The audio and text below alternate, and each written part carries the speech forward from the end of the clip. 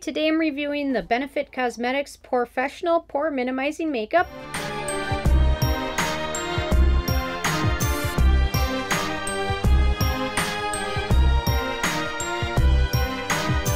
And really quick, I just want to say purchase all these products with my own money so you know you can trust my opinion is what I honestly believe. And this is meant to be almost a primer and foundation kind of combined into one.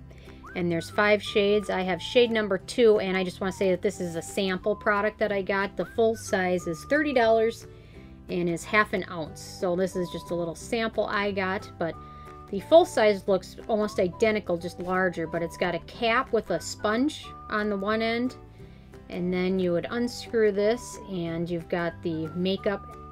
So let me just squeeze a touch on. And I've been using a beauty blender the times I applied it. I seem to have better luck with that, but well, you just squeeze a little bit and just apply it onto your skin, and it's kind of supposed to be like a primer foundation. And the very first time I used this, I noticed the fragrance. It's very fragrant. Fragrance is one of the top ingredients on this product, so that to me was instantly disappointing. And if you have large pores, I don't know if I would expect any miracles from any product. But I would definitely recommend, if you have a beauty blender or another sponge, to use that, because this sponge is just too bristly. It's just not soft enough to fully applicate your face and apply a good amount of coverage. Or if you're looking for lighter coverage, you kind of just get one option with this. So I wish this had sunscreen in it.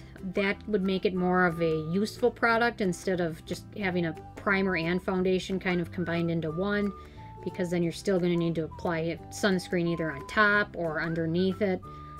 So they could definitely have made it more of a universal 3-in-1 type product instead of just going for the makeup and primer. I kind of think this product doesn't know exactly what it is.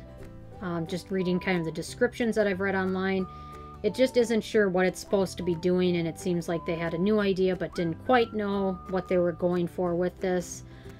Reviews on it that I've read are kind of all over the board. Some people have liked it, a lot of people have really disliked it, and there's a lot of people in the middle. With my opinion, I definitely take into effect the fact that it has fragrance. If it did apply better and looked better, the fragrance isn't as big of a deal, but for me that's my score breaker, tiebreaker there. So for me, unfortunately, I give this 2 thumbs down. I'm interested if you guys have had a chance to try this or any other Benefit products. They kind of have cute packaging, different marketing. I'm not exactly sure if they're marketing towards younger ladies with their marketing, but they definitely have different packaging and things. So anyway, feel free to leave a comment and let me know what you think, and also feel free to subscribe. I come out with at least one new review every day. Thank you guys.